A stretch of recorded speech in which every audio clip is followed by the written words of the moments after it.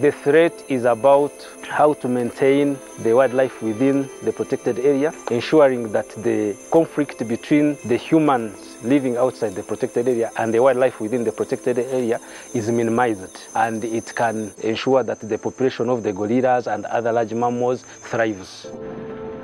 IGCP and WWF identified a gap, a problem that needed solving.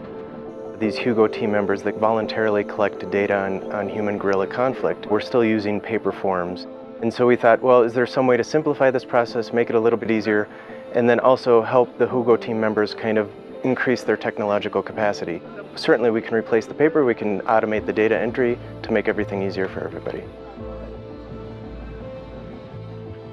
Essentially, it came out of a conversation we were having with Inmarsat about how we could work together on various projects and how they could contribute to conservation around the globe.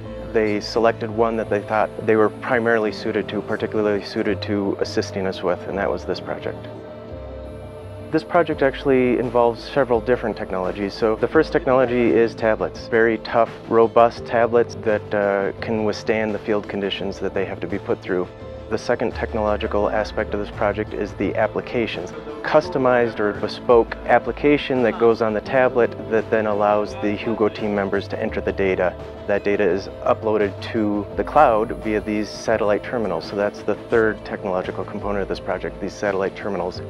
Once that data is uploaded to the cloud, essentially what happens is automated alerts are then sent out over the mobile or cellular networks to subscribers who want to be informed whenever there's an event.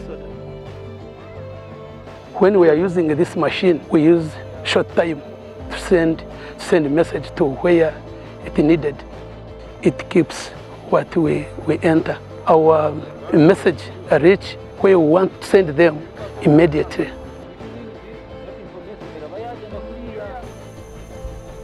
When the gorillas move out and they are in people's gardens, the park authorities will be informed.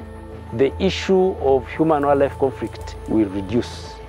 It will help improve the relationship between the park authorities and the communities. Now the information will be clear. Everybody will get the information as and when needed.